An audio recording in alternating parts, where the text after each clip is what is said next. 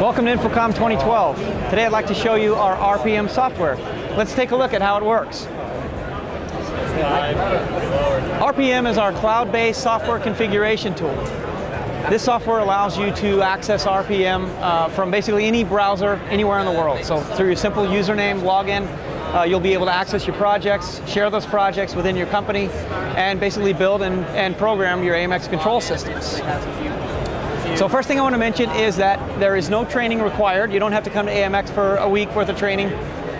The training is built right into the web app along with help tips on each page to give you information on context-sensitive information on each set of the project that you're building through.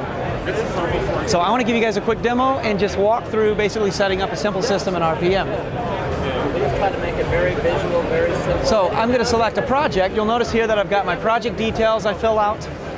I have all of the DVX 3150, 2150, 2155, and 3155 units supported, as well as our standard master controllers NI 700, 900, 2131, and 4100. If you're integrating RMS into RPM, it's as simple as a checkbox here on the RPM setup page. The next step is setting up our devices in the system. We'll simply add and remove devices based on the configuration that we're building out.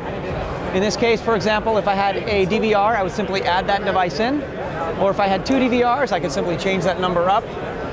Or simply remove the device as well. So it becomes a very simple and easy process to build your equipment for the RPM solution. Once we've done that, you're going to select your manufacturer and model numbers for each of your devices. And I can do that using the drop-down list here, selecting my manufacturer and my model numbers. And based on that manufacturer model number, we automatically know the control parameters, so there is no configuration required to set that up. If you have a motorized screen, lift, or relay control device, very simple to add that in also with a checkbox.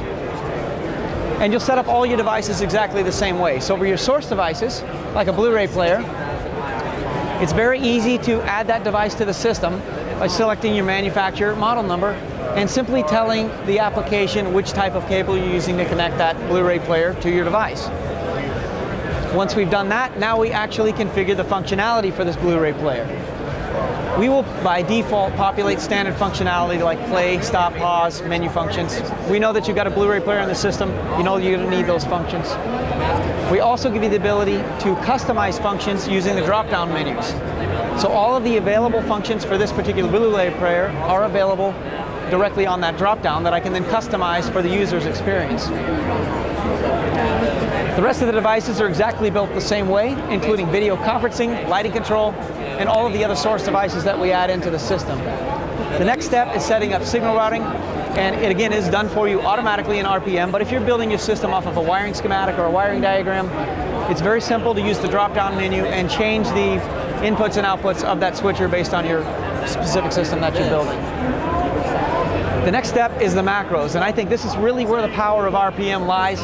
The user does not want to have to fumble through a touch panel to find 3 or 4 different buttons to lower the screen, to turn on the projector, to dim the lights. And so with RPM, when we select, for example, the Blu-ray player, we will automatically build a macro that will not only turn on that TV, switch the switcher to the proper input, but we'll also switch the TV to the proper input and set that DVD player up ready to go so that it can play. As this goes through the process here, you can customize these macros. So as you go through and you look at the generated macros that we build, maybe you want to add a direct volume set. The previous user of the room might have muted the audio.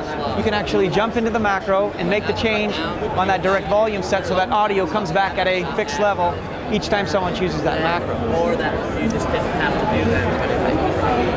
All right, so there's our macro. I've got my macro generated here. Turn the TV on, make the switch on the switcher, wait 10 seconds and trigger that Blu-ray player. We can customize that by also jumping in, doing our direct volume set that we showed you there. So you can build the macro with any function from any device so that you can truly give that one-touch automation functionality for the customers and the users of the system. The next step is actually building our custom user interface. So RPM has several templates to choose from. As you choose those, we do support all of the new Madero X touch panels. So we've got the 7-inch, 10-inch, 19, 20-inch panel supported. And we, of course, also support some of our standard touch panels like the MVP 9000i. From here, we can also add a custom logo to the user interface.